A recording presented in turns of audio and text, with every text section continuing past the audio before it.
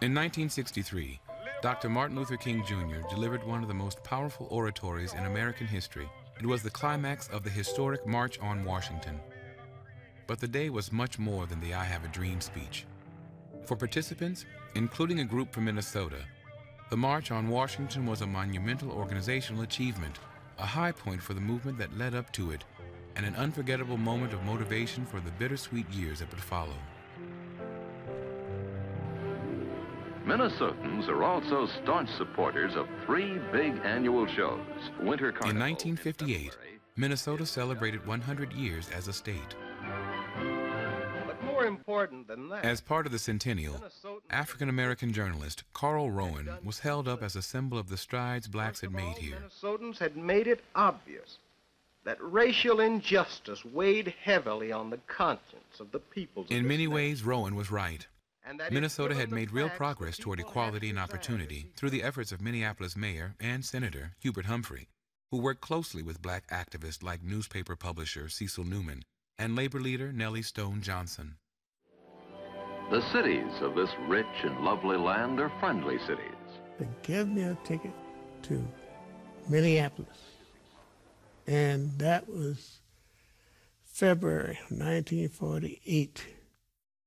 Matthew Little had come north to find a better life, but he soon found out that Minnesota had its own brand of Jim Crow. I heard that there were some openings for firefighters. And I said, boy, that would do, that I had settled with that.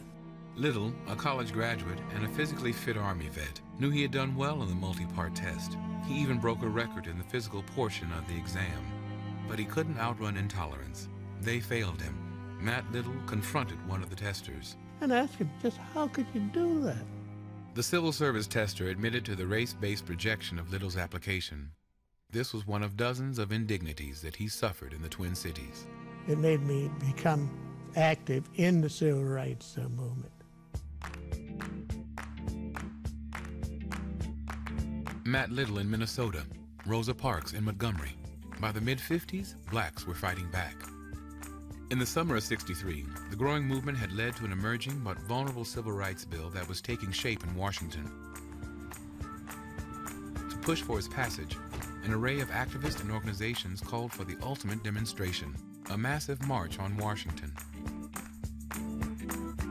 Matthew Little would become the chair of the Minnesota contingent.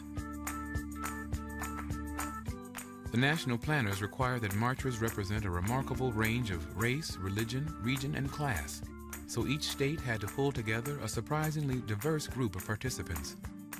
This was just one of the many challenges that had to be met, with the march date just weeks away. In the press, there was a lot of indication that you're able to get 250 civil rights people there in Washington. There'd be all kinds of riots and everything else. Even Minnesota's progressive politicians had worries about the march. There was a lot of apprehension, but finally they came around. In addition to fielding a diverse group and cultivating political support, the participants also had to agree to the key strategy of the sit-ins and freedom rides, nonviolence. Some leaders in the local movement decided they couldn't promise total nonviolence, so they didn't go. The fact is, after years of direct action, activists had proven their commitment to peaceful protest, but Washington officials were still worried, so a tough requirement was placed on the event. One of the other requirements were that the whole 250, all the marches, would have to be out of Washington by sundown. Challenges were met, funds were raised, 1 million details were dealt with. Finally, Minnesota was ready to march. It's my regret that I didn't get to go to the March on Washington. But after I got off from work that night, I thought, well, I'll drive out to the airport anyhow. We had the old airport then, and it had that open roof. And here down on the field was this little tiny plane. And I felt like it was just carrying all the hopes for the future.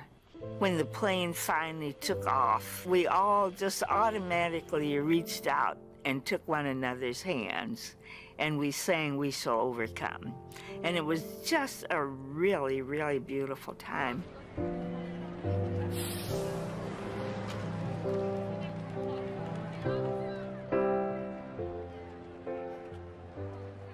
The morning of August 28, 1963, Minnesota marchers reached D.C. When the Minnesotans reached the mall, they joined 250,000 like-minded Americans. Interestingly, there were Minnesotans on the other side of the stage as well. Roy Wilkins had gone from the St. Paul neighborhood of Rondo to the leadership of the National NAACP. He was among the organizers of the event. There was Whitney Young, a University of Minnesota graduate and executive director of the National Urban League, and Dr. Anna Arnold Hedgeman, a product of Anoka, Minnesota, and Hamline University. She was the lone woman among the national organizers. The day's program featured a progression of presenters representing the past and future of the movement. And then Dr. King got up, and it was this hush that just captured the entire 250,000 people. And boy, it was the most captivating thing you've ever seen in your life.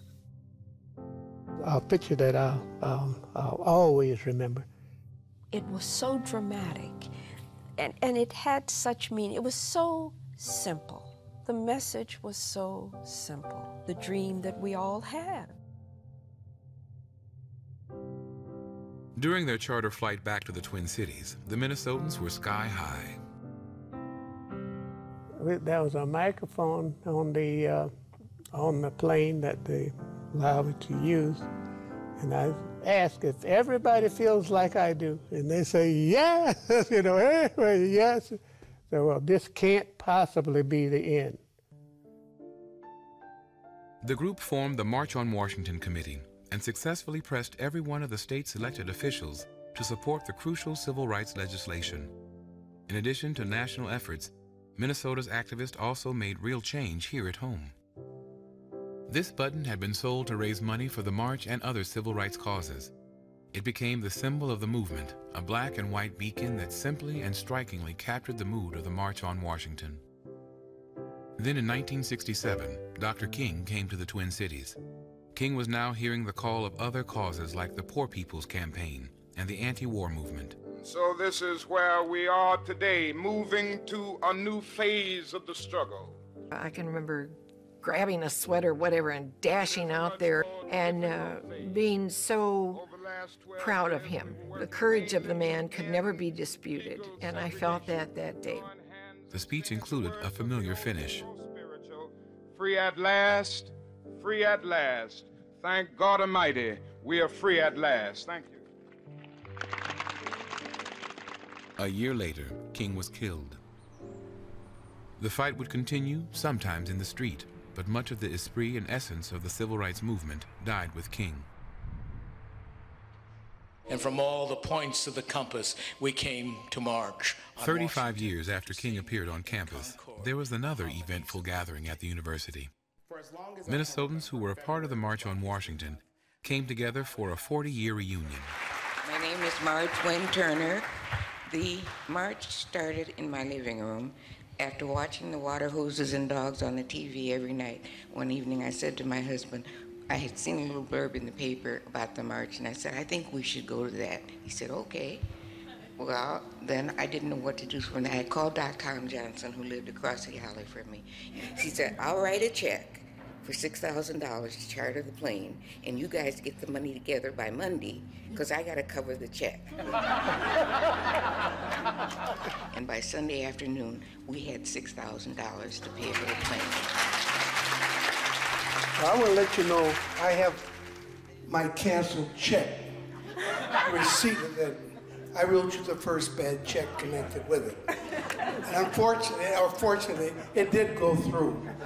Inspired by the March on Washington, I became the whip for the Democratic Study Group when the civil rights bills came to the floor of the House of Representatives, and we kept track of everybody who walked down the aisle to cast their vote. That led in a few years to another reform to require that there be a recorded vote, and that changed the whole process of the United States Congress. To me, the whole civil rights struggle is the emblem of the America that I think about when I'm proud to be an American. I'd like to share with you how the March on Washington influenced my children. Some years ago, when they called me downstairs one night to tell me how I had influenced their lives. Now let me tell you something. If your kids do that for you before you kick off, you have received a wonderful blessing. When we got down to Washington, the thing that really surprised me and just left me in tears from the moment that we stepped out to do the march was the constant singing of "We Shall Overcome." And we're all holding hands. We need to re-engage ourselves and recommit ourselves to what is right and just. When you stand for something, you have to be consistent, committed, and determined. And we are not finished yet,